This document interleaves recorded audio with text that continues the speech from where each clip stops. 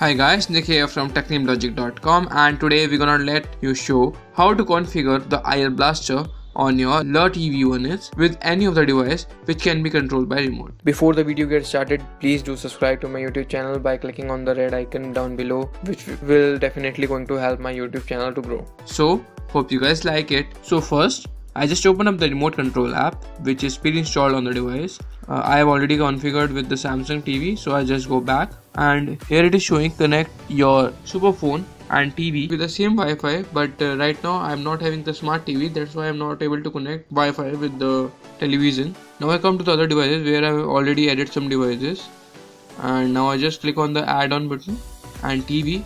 So you can see different companies which is preloaded on the application like Toshiba, Lenovo, Xiaomi and many other, almost every top brands from China. Air condition companies using which you can control your air condition, and projector also.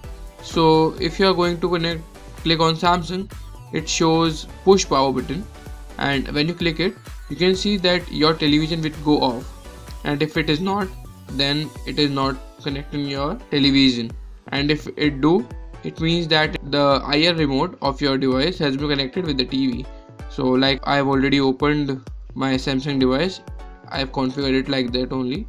You can control Samsung TV with this remote. Now if you are not having any branded TV and you want to control the device like your set-top box and many other devices like AC, just go to universal remote, add any of the name. I am writing the ABC just to make you sure, and after that just configure it by adding and holding the buttons which you want to on the screen. So after adding like this, you can control different devices on the same screen. Like I have already added some of the keys. So this is my Hathway remote which I want to configure. It is a Indian set-top box, and this is a Sony television which I am having, which you can also configure with this device.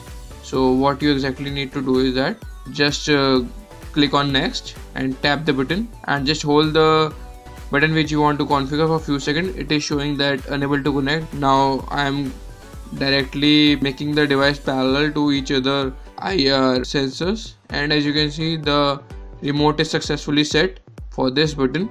Like this you can configure all your buttons. I just connect the Hathway remote as well, the forward button, the backward button and others. So like this I am configuring it. Everything is successful, and just click on next and you are done with 186 seconds. Now it will work. I make you see that it is working by just focusing on its lens, and you can see there will be a red light blinking whenever I click the button. So as you can see there is a red or pink light which is showing.